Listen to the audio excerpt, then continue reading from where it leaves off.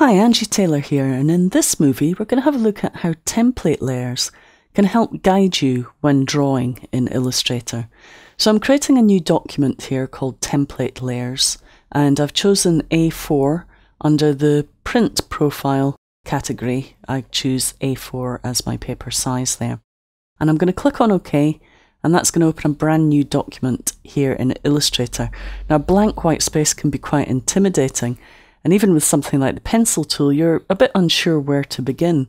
So one technique that you can do is to import a file and use it as a template layer.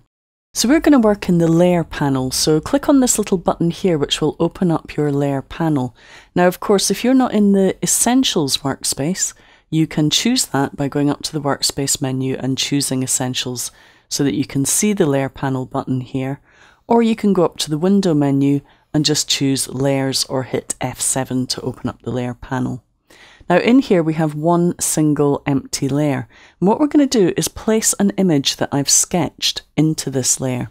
So we're going to go to File, Place, and inside the Working with Documents folder you should find Illustrator Superhero Sketch JPG. Double click that to place it into your document.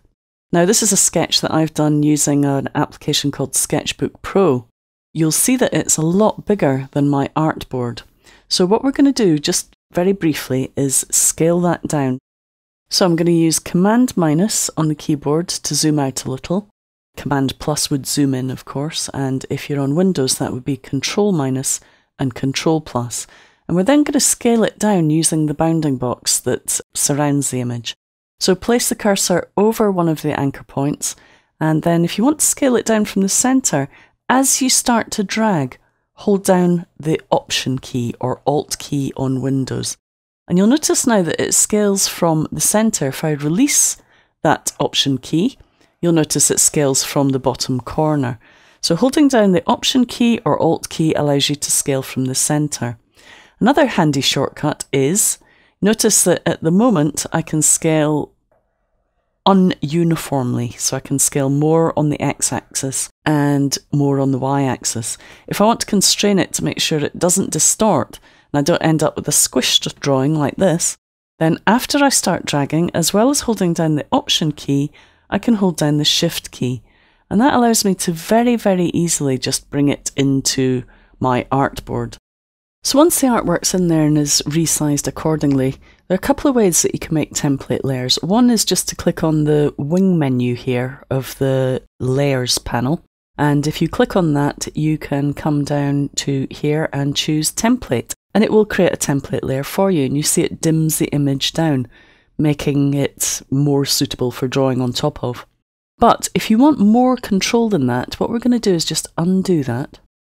And instead, we're just going to double click this thumbnail here on the layer to open up the Layer Options dialog. And in here, we can rename it and also make it a template. Now, if I click on Template, you would hope it would automatically rename it, but it doesn't. So what we're going to do is rename it Superhero Template.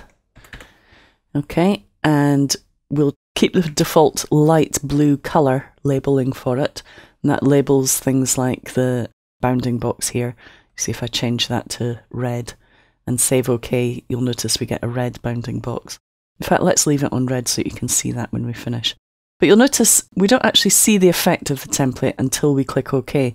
But what it's basically going to do is dim it down to about 50%. Now I find that I need it down to about 30% really for drawing on. I just want a faint impression of my image to draw on top of.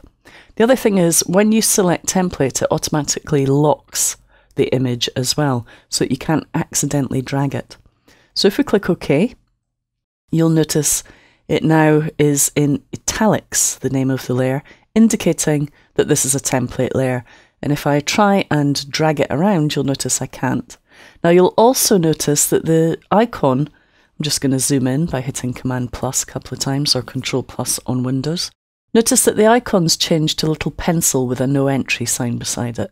And that's because the layer's locked, so I can no longer move it. I can also no longer draw on it.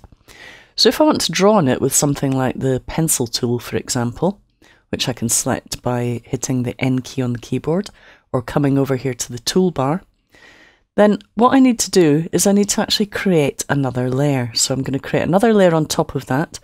Now if I click on the Create New Layer button and hold down the Alt key while I click on it, it gives me the Layer Options dialog box, so I can quickly rename that. So we'll call it Rough Sketch 01, and we'll click on OK. This time what I'm going to do is choose the blue for the bounding box colour, and we'll leave all the other options and click OK. And I now have this blue layer that I can start to draw on, and you'll see that as I draw, the lines are composited on top of my character. Now, normally I will use my Wacom pen and just be a little bit more careful than I was there, and I'll just start to draw in some of these lines. And you'll see how we can trace this image a little bit later. But that's how to set up your template layers in Illustrator.